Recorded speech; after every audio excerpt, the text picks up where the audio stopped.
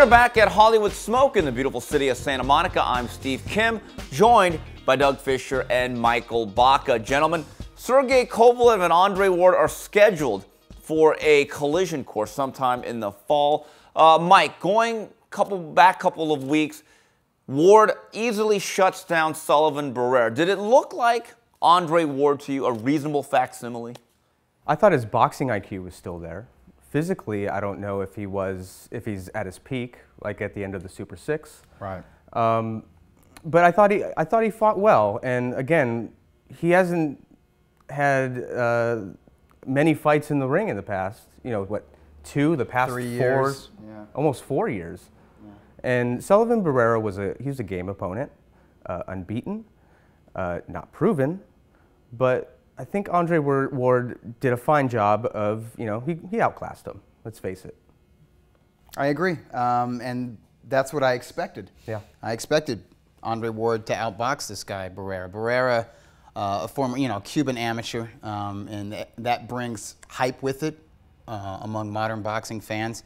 I don't always buy that Cuban hype. Not all Cuban amateurs are created equally. You got your Guillermo Rigondeaux, and then you got guys like Barrera, yeah. Who are solid. They are decent athletes, but judging from Barrera's previous fights, I had never been impressed by him. There's not anything that he does terribly well, and that's just not going to get it against a formerly elite fighter like Andre Ward. And I agree with Michael that the ring IQ was there, the ring generalship was there, but to me, the sharpness was not there, and you would expect that. There's going to be some ring rust. Yeah. The guy just has not been active.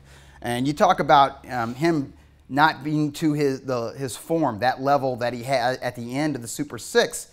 Let's just remember, the end of the Super 6 came in December of 2011. 5 years is a long time in boxing. And it just makes me wonder, and this is a big question I have, is Andre Ward ever going to be that guy? Yeah. Is he ever going to have the form that he had when he was 26, 27, 28? I'm not sure.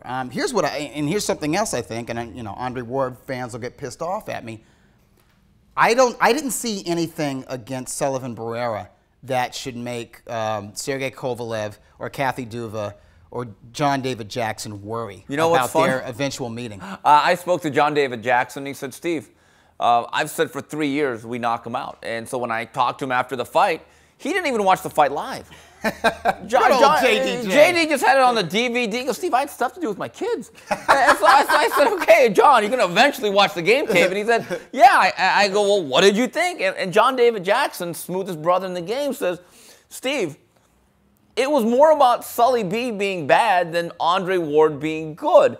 Now, the day after the fight, I spoke to Abel Sanchez, who trains Golovkin. He also trains Sullivan Barrera. Right. And he was blunt. He said, Steve, I don't see anything where Andre Ward's going to hold off Sergey Kovalev. Now, these guys, because even that knockdown, that was sort of an off-balance knockdown. Barrera wasn't hurt from that punch. And here's something that really surprised me, and I didn't really notice it until the post-fight interview and watching video of Andre Ward talking during the post-fight press conference. Yeah, there was abrasions around his eyes, and he gets scuffed up a little bit. That's a sign of age, though, isn't it? Right. It's a sign of age. Well, the fact that it shows up more on your skin, but it's also a fact that he was getting tagged. Yeah, and that's what the guy that didn't have a real good arsenal, didn't have a real good cleanup hook, wasn't all that sharp. And I'll say this, though, Mike. One thing that I've always said about Sergey Kovalev, there's a stereotype of Eastern European fighters.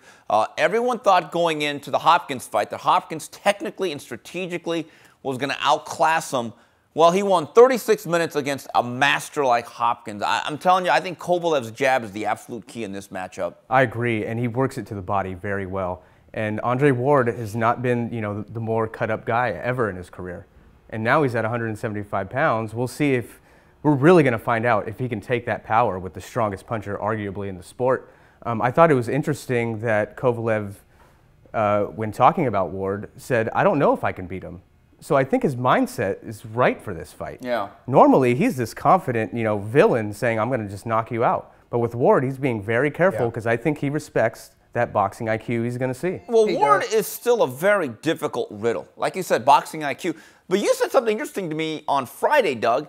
You think that Slava Shabransky, who's in the running to be the tune-up fight for either Kovalev or Ward, You think there's a real element of danger should Ward choose him? Yeah, for Ward, absolutely. I wouldn't give Shabransky a chance against Kovalev, but against Andre Ward, because I don't know about his chin at light heavyweight. I think Shabransky, even though he only has 16 professional fights, I think Shabransky is very live in that fight because he is a natural, big, light heavyweight. He has good power. He has world-class power.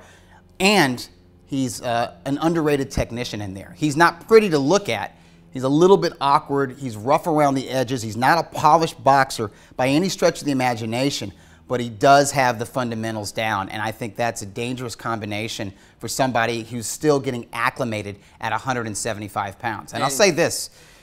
A lot of people, if and when it happens, and let's keep our fingers crossed because it's a big fight and it's a fascinating matchup. When Kovalev and Ward happens, a lot of people, you're going to hear it described as a boxer versus slugger or a boxer versus puncher matchup, where Ward is the boxer and, of course, Kovalev, the crusher, is the puncher and the slugger. It's not. It's boxer versus boxer. Just one boxer is more offense-minded and has world-class power. I think if you're expecting Ivan Durrell against Archie Moore or Michael Spinks type of classic or Dwight Braxton, that's not going to happen. I think this fight is much more strategic than people think. One thing about the punch resistance, I've heard stories in the past that Kovalev as an amateur, and again, I don't know what that really means, has been buzzed. But you know what? That's happened to a lot of guys. But I do know this. Andre Ward as a professional, Kenny Cost in his second professional fight, had him out on his feet. A guy by the name of Darnell Dieselboon, who you call the godfather of gatekeepers, knocked him down in Portland. So there's a lot of factors here. In your mind, right now, if you're an odds maker, who do you favor, Kovalev or Ward? I favor Ward as an odds maker. I take Kovalev in the fight. But it's a very, slight. I would probably put him up at minus 125. 7-5. Doug, what about you? I think it's an even money fight, just looking at the matchup. But my pick would be Sergey Kovalev. Guys, I'm with you. I think it's an absolute coin toss. All right, well, that's it for this edition of 10 Count. On behalf of Doug Fischer and Michael Baca, this is Steve Kim saying till the next round, goodbye, everybody.